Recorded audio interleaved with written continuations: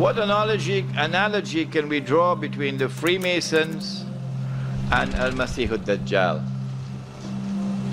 The Freemasonry movement has its origins and its roots in ancient Israel and in the Old Testament.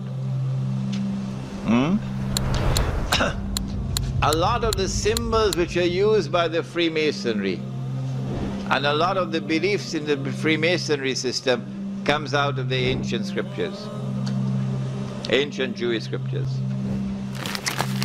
But the Jews have transformed the Freemasonry movement to be an international movement, not an exclusively Jewish movement. So that the link between Freemasonry and Judaism no longer exists today in the popular consciousness. So a Prime Minister of Australia can be a Freemason, yeah? And a Prime Minister of Britain who is not a Jew can be a Freemason. The reason why they've done that is so that they could use this movement, the Freemasonry movement, as a front through which they could pursue their objectives without allowing themselves to be identified as the actor. Global transnational corporation. What you have with a corporation is you have a headquarters somewhere in the world, and then in each country you have subsidiary companies of that headquarters, that central point. And all the subsidiaries in the world carry out the policy of the central point. Well, what these Illuminati hybrid family networks have done is create exactly the same, but instead of companies, they are secret society networks. So you've got the center of the web in Europe for historical reasons, at operational level anyway. People at places like London, not the British government, the secret society center in London. In Rome is another one, the Roman Church, Rome, and other points in Europe. And then in each country, you have families from the network in those countries whose job it is to run the networks that control that country's business, banking, politics, media, all of it. And so what you have is from this central point in Europe, the center of the web, all these different places and countries all over the world then impose on their country what is being dictated here. And that's why as I travel around the world, I see the same things being introduced in different countries at the same time, overwhelmingly justified by the same excuses. It's all a global network.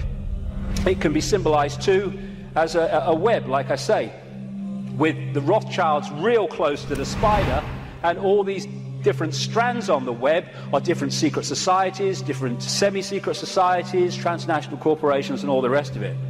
So when you see all these different names of these corporations that dominate the world in so many ways, and the pharmaceutical cartel and the oil cartel and all the rest of it, the biotech cartel, they're all different names or different masks on the same one face.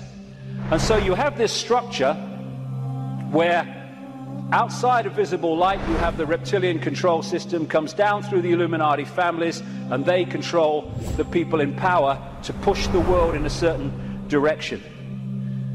Another way of looking at it here. You see, all these different people, these fight among themselves and all the rest of it, though if it gets out of hand, they get sorted.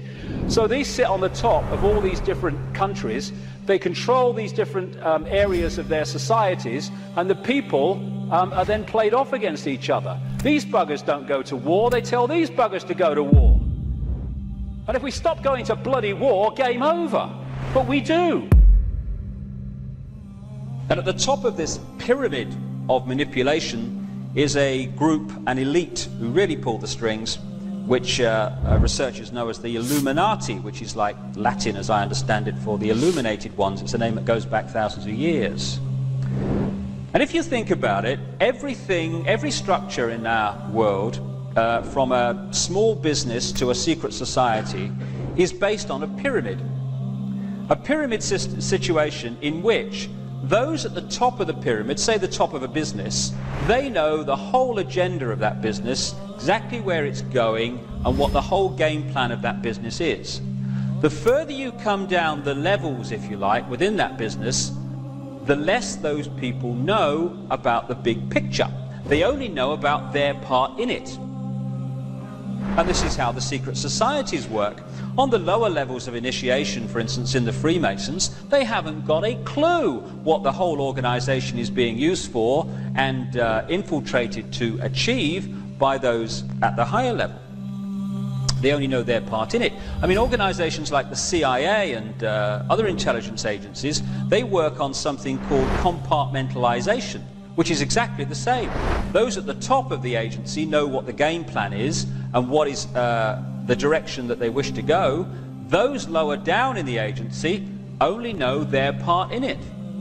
And many people within this situation, they genuinely believe that what they're doing is good for the world, but they don't know what they're doing or how what they're doing fits in with what they're doing, fits in with what they're doing, and other people who also don't know the big game plan.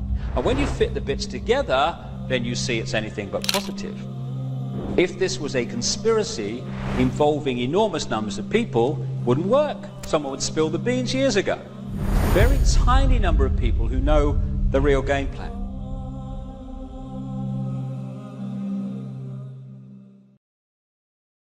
Are you tired of all these annoying ads on YouTube? Are you worried that a haram video might pop up? Well, the One Islam TV app is here to solve these problems, inshallah.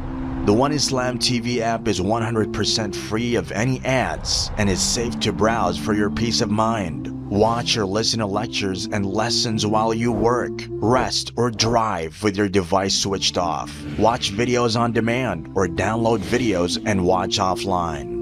Watch hundreds of high-quality produced Islamic reminders, Quran learning videos, stories of the prophets, and so much more. 2 to 4 new videos uploaded daily, inshallah. One Islam TV is 100% run and owned by Muslims, which means a small amount you pay for your subscription is a Sadaqah Jariyah, continuous charity for you, as we use the funds raised to continue producing more beneficial videos and reminders, inshallah.